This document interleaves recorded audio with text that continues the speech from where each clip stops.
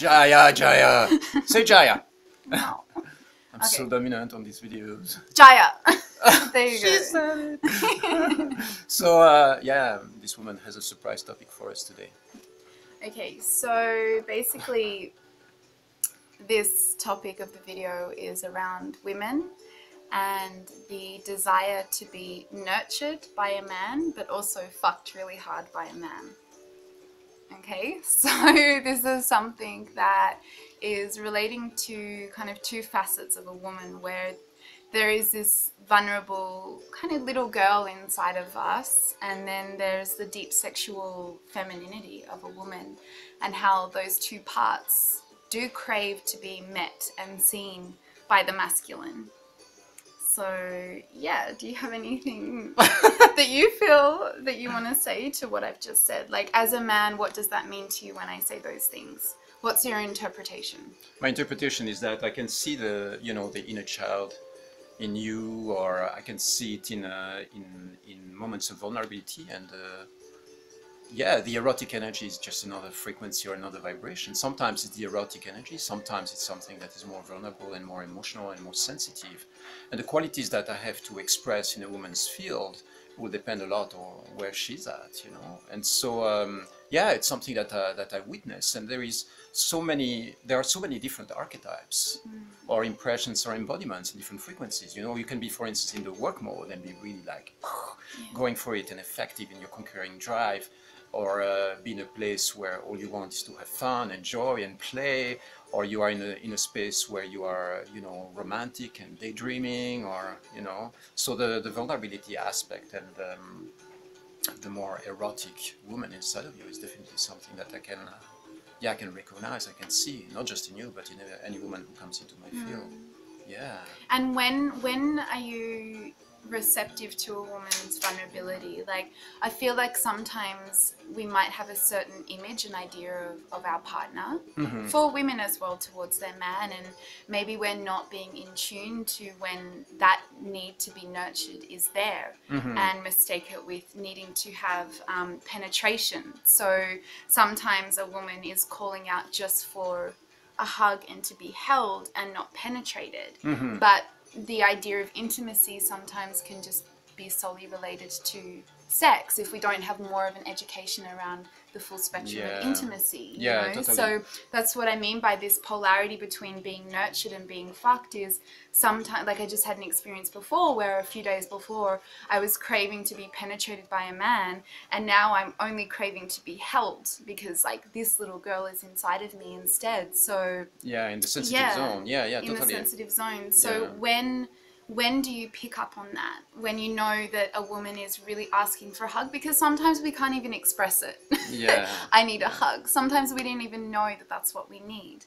And so I'm wondering, as a man who has some awareness around these things, what are the cues that you pick up when a woman wants to be nurtured and then when a woman wants to be fucked? Yeah, it's really an interesting question, because I don't think that there are, I mean, of course there are external signals, you know, but the first thing is really an energetic resonance that you pick up on. So sometimes, you know, if I see a woman entering into vulnerable zone and being sensitive, and then you try, you know, you are yourself in a sexual place, and you try to almost like force your agenda on a woman, it's not going to work, of course. It's going to create a massive dissonance. Or even think that making love to her will make her feel better as well. Yeah, exactly. So, I mean, as guys, I think that we have to be extremely receptive and extremely sensitive to a woman's emotions and energies, and be able to sway. You know, to sway and play and be in the mood. Oh, here we go. Now there is wow. Now there is sex coming in, but you were just crying like 5 minutes ago, you know.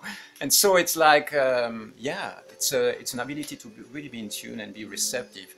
And for men, this means to have a lot of energetic and emotional flexibility, you know, elasticity, instead of coming and being like, okay, it's Saturday night, we're in the romantic zone, let's engage and have a beautiful night of sex. No, it's like, take time to actually tune in and realize what's alive in there. And I've been exposed to situations in the last year that were like radical shifts, you know. I'm ready to party and have a good time, and that woman has an emotional meltdown in my arms. And so being able to shift that and being able to stay present and hold space for that emotion is really important. And the same the other way around, you know, you might be as a man in a processing mode, you are trapped into work and other processes, and this woman just needs erotic fire. And so being able to shift, you know, it's a matter of playing with those energies together.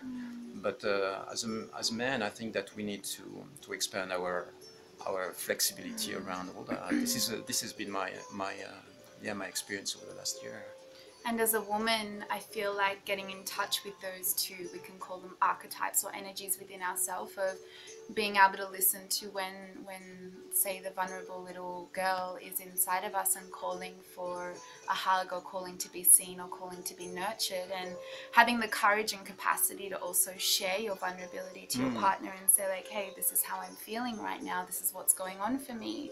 Especially if there is a moment where maybe there is sexual energy between you and your partner and you're going into a mode of making love, but inside you're feeling more to be held, to have the courage to say, actually, this is not what I need or want right now. And then also being able to own, which has been my issue around my femininity, is being able to own when you do want to have sex, and own the fact that you do want to be fucked.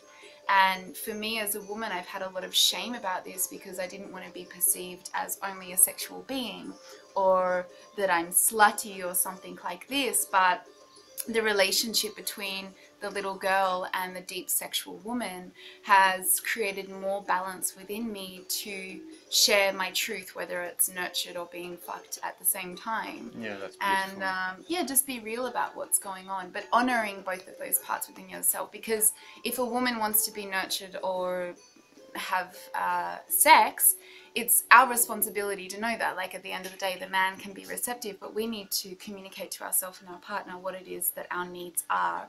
And then maybe he can fulfill it, or maybe he cannot. It doesn't mean that then he has to switch out of his truth, because maybe his truth at that moment isn't to fuck you. But he can still hold you and show you that you are loved and being seen. So yeah, it's an interesting play between all of these things. Yeah, sharing your truth and honesty. Yeah, it all comes down to being really present, you know, and expanding your awareness and realizing that there is lots of dynamics and energies going on there. And so anchor, be present, listen, be sensitive. And be open to the flexibility and the unpredictability of the feminine. The winds. I love you. Bye.